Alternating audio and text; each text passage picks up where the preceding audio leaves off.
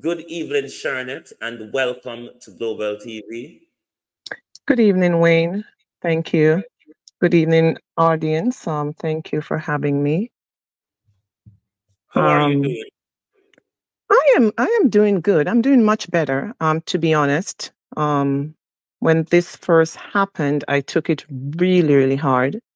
Mm, Um, because the fact is that I was not even aware of the fact that it was happening mhm. until I got off the plane at Pearson and my phone blew up the Saturday night and I was getting texts and calls, and people were telling me what was happening. So while that was happening, I was still in Jamaica, but because I was not listening to the show, I did not know what was happening. Are But you hearing before me? we get into that, Are you hearing me clearly?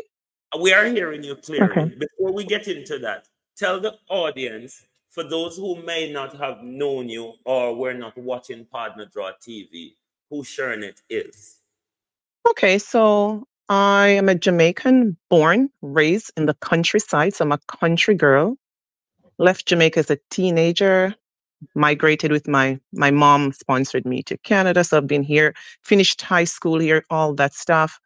Out of all Mhm, my siblings, I'm the oldest. So I kind of grew up with my grandparent, and my grandfather was very knowledgeable in world affairs, politics, science. He was like beyond his time in mhm, terms of his knowledge and the vast knowledge. Being the oldest and being a girl, the oldest grandchild, and being a girl, and my mom and dad migrated, you take on the responsibility of taking care of your siblings. It doesn't matter how much older you are than they were. So I matured real quickly and had to be smart and had to grow up and had to do things. So I learned a lot of stuff. But when I migrated here, I decided that I love Jamaica and I did not want to get rid of my roots. I wanted to stay close to my roots. And to be honest, out of all my six siblings, I'm the only one that goes back to Jamaica and that keeps in touch with anyone in Jamaica, beside my mom.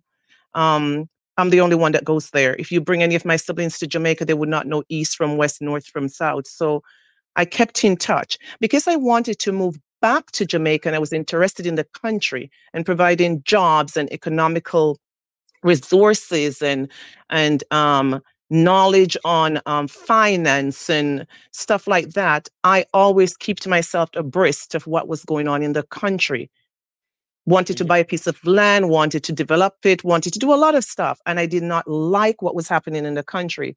So that is basically how I kept in touch with Jamaica and why I kept in touch with Jamaica. And when my grandfather was alive, I went there as much as possible. Even when my grandfather migrated here, I continue to go back. Even now that they've all passed away, I still go to their grave. Like almost every year and a half, I will go to the grave. I will sit there. I will speak to them. So that's basically the connection. And I have this thing that just draws me to Jamaica. This love thing I have with Jamaica. However, I don't like the way in which the country is going, and I've always said I'm neither PNP or GLP. For the people, Jamaicans, because I want to be able to come back, not having my door kicked off, being able to live, being able to do business just like the Chinese does without any reprisal and without living in fear. So Mm. that's basically why I keep in touch with Jamaica. I do local charities out of my own pocket, a lot of stuff I do in Jamaica. But I've always shied away from social media and from the camera. So I've always been behind scene until I bumped into Andre's show by another blogger that mentioned I Andre. want to ask you this question. How did you come across Partner Draw TV and when did you start watching Partner Draw? So I came across Partner Draw TV one night when I was watching another blogger. She was on and she was talking about a young lady named Donna Lee. And it Mhm. was very interesting. And she said Andre came out the night before and spoke about it. I had no clue who Andre was. So the link that she had, I followed the link. It didn't take me much, please. I started Googling the name and reading the comment section, found Andre's channel. And shortly after, maybe about 2 or 3 days after Donna Lee's situation, I started watching. So that's how I I found out about it. I never commented because I don't, or called in the beginning. Mm-hmm. But as time went by and the issues he was covering and the way in which he was covering them, they it was great to me. That was like that was like down my field. That was perfect. So I kept listening. I get more concerned. I start tuning in. And then I called in the first time, nervously spoken to him. That's the first time I've ever called into a program, period. By the second time I called in, I guess Andre was impressed or something, but I later found out that he stored my information because weeks later, when I called in, he addressed me by my name, which I never told him my name or gave him Mm-hmm. my number. But somehow, I guess when I called and WhatsApp, my information must have stored because while I was there, I heard him saying Shernette was calling. Now, there are many people called Shernette, so I did not know it was me because I was watching the program, not knowing it was me. Later on, he rang me back and I realized it was me. And I would Right. call in at that time from time to time and um, just calling from time to time. The listening audience, I guess, loved my point of view for the most part. And basically, that's how I knew about the program because I did not know anything about Andre. You became the head girl for Partner Draw TV. But before explaining to us how you became the head girl for Partner Draw TV, explain leading up into that what cemented your attraction to the program, that you have that gravitas to the program to the point where you became head girl for Partner Draw TV. What actually cemented it was the dedication. Here you are in England, you're not being paid. Everyone knows that you were not being paid. You're volunteering your time. Here is Andre at that time was not being paid. It's the something that was in Andre that was bold. He was bold, as if he was, and knowing how dangerous Jamaica was. It's that boldness that I like because I don't like people that just talk. I like action. I always said I would be a nanny any minute. So I liked that about him, that unwavering spirit. Places that other people would shy away from, he went there. That attracted me.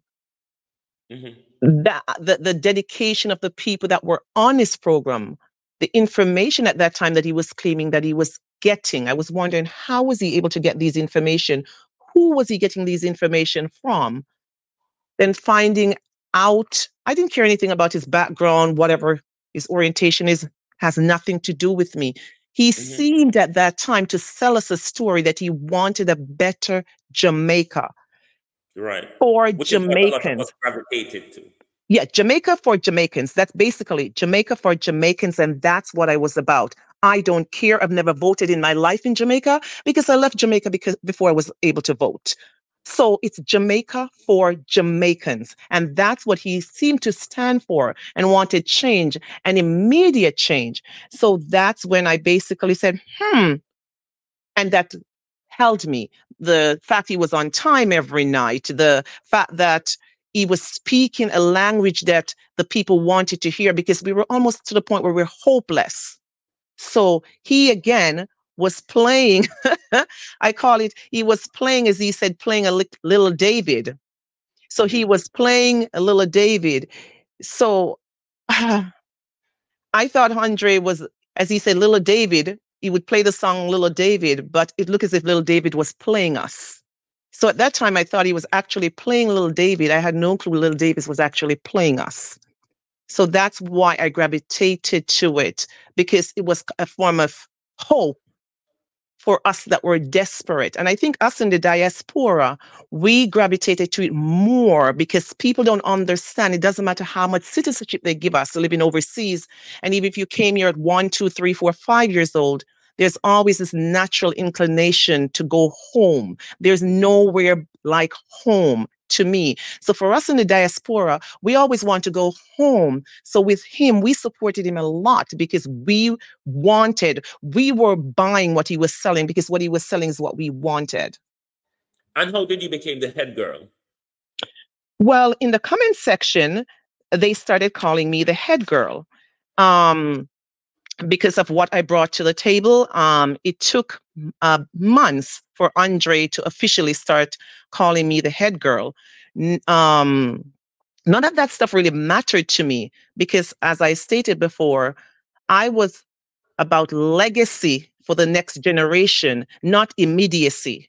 Because we Mm-hmm. as Blacks, we tend to think about immediacy, the now, but I was about legacy for my children and their grandchildren if they wanted to migrate to get a piece of the land of wood and water. So basically, they start calling me that in the comment section.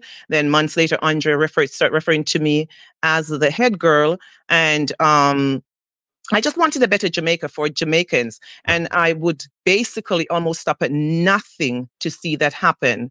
So that's how I was, they started calling me the head girl. So it was the students, as we would call ourselves, that started calling me the head girl. And then later on, Andre started calling me the head girl. Right. Outside of the program, one would thought that Shernette and Andre has a very good relationship. Outside of the program, do you have a communication with Andre prior to the 11th of August? Prior to the 11th of August, yes, prior to the 11th of August, we had communication. However, when I started the program, when Donna Lee, that would have been August of this year, you're referring to, Wayne, just for clarity? Yes, August of this year. Yeah, so when Donna Lee disappeared, I think it was August of last year. So Mm-hmm. when I started watching the program, there was no communication between Andre and I even when I was calling in. And I would read the comment section and people were saying, oh, Andre's telling her what to say. No, there was basically no communication. We would not communicate outside the show. During the show, sometimes Andre would send me messages. So while he was live, he would send me messages. Sometimes he would send me messages calling Shernette. But outside the show, the day-to-day operation of the show in the beginning, no, there was zero communication. There was Mm-hmm. nothing happening. I would sometimes be home, tired, just getting home from work because 8 o'clock Jamaican time is it would be so 8 o'clock Jamaican time would be 9 o'clock here if we're on daylight savings time. But when we are on Eastern Standard Time, 8 is 8. I'm just leaving work at 8. So most time I would listen to the show, or watch the show in my vehicle driving home until I get home. So being busy at work, doing 10 hours, running my own business, I had no time for communication with Andre during daytime. Most times I would listen to the topic coming home. I would scratch little notes that if I get a chance to call in, these are some of the issues I want to address. So no, there was no communication between Andre and I. After which he would send me, as I said, occasional WhatsApp message. But if the topic was something I was not well versed on, I would just say to him, Andre, no, not tonight. I would not call in because I don't like to speak on things I have no knowledge of. Mm-hmm. And at any point, did the communication change? Did it get closer? Like did both of you have telephone conversation on a regular basis, or not at all? Or are you a part of any WhatsApp group that Andre has created? I I was not, we were still not having regular conversations, not a telephone kind of a person other than when I call in. However, we did communicate. So in October, Thanksgiving, this is the Canadian Thanksgiving I'm referring to.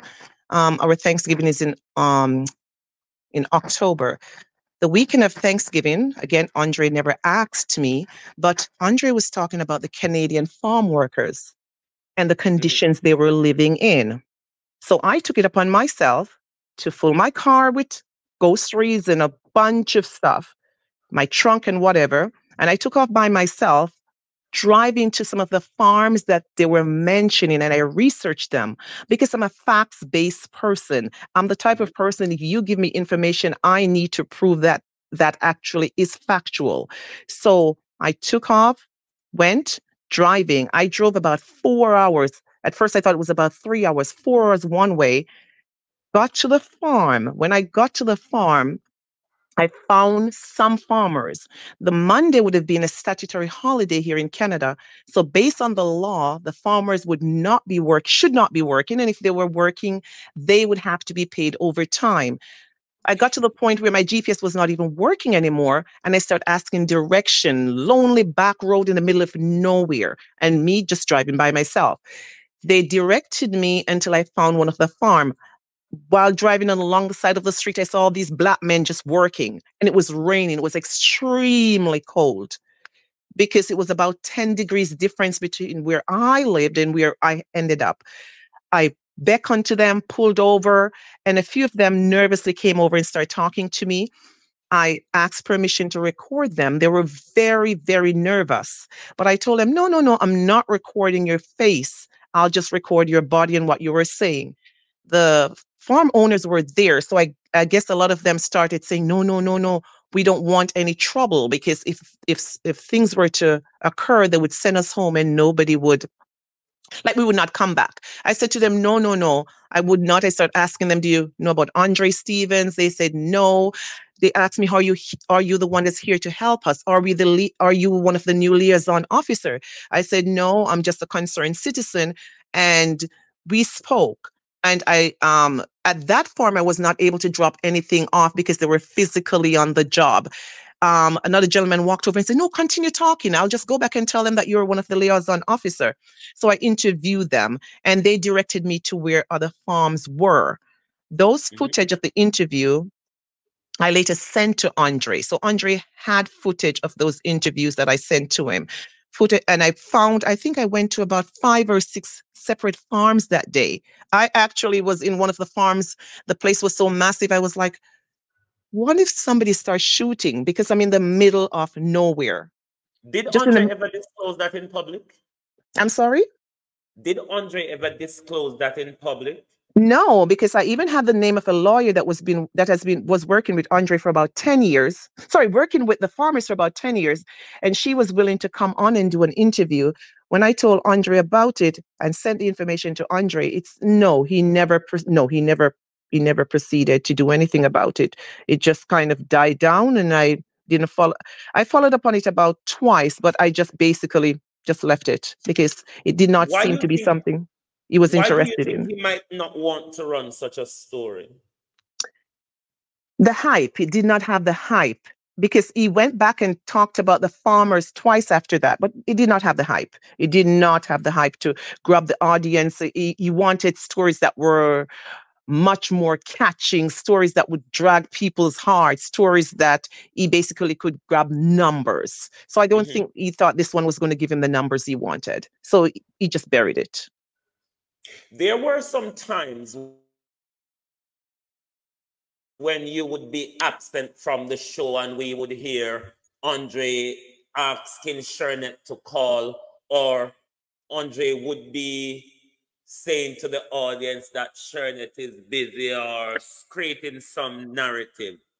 What really happened within those times? Well, one of the first incident I could remember, it was in the Black History, so Black History Month.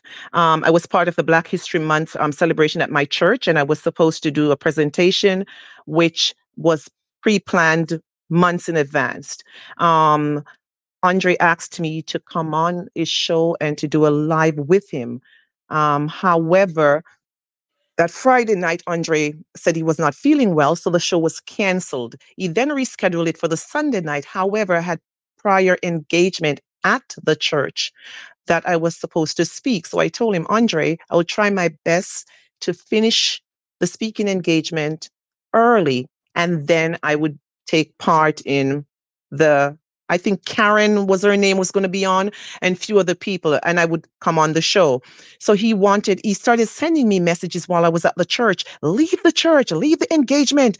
You need to show up at the show up now. And I'm like, Andre, no, I cannot leave. He's like, I'm demanding you to leave now. Listen to me, leave now. I need you here. And I'm like, Andre, I can't just walk out. This is a speaking engagement I had for months, and I cannot until it's finished. So by the time the night was over, And I got home, the insults, the cussing that I got in my inbox. I called Andre and set him straight and said, like, and I never called in for about maybe 2 weeks.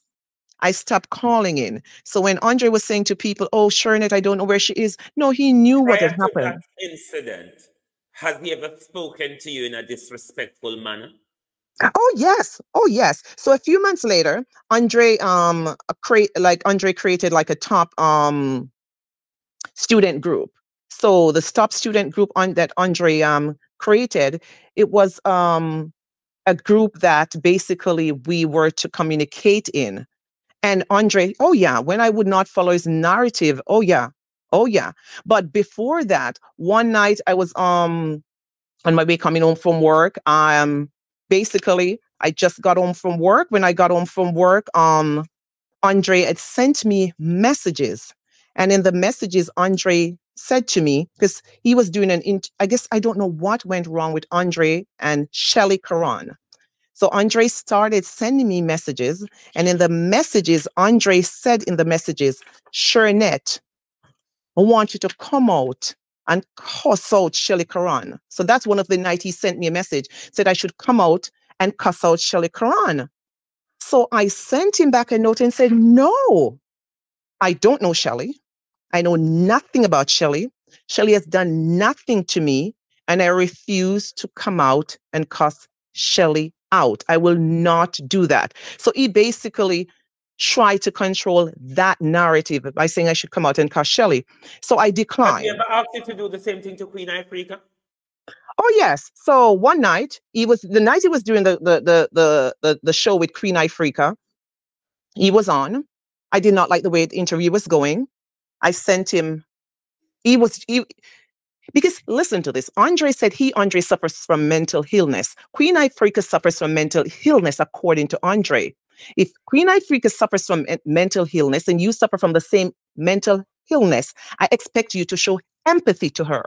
I know Mm-hmm. nothing about Queen Ifrica. I don't even know one of her songs, to be honest.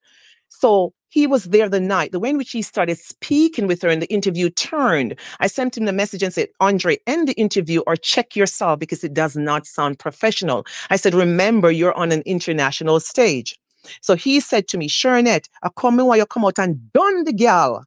But yet Mm-hmm. you're telling me to take it easy on her.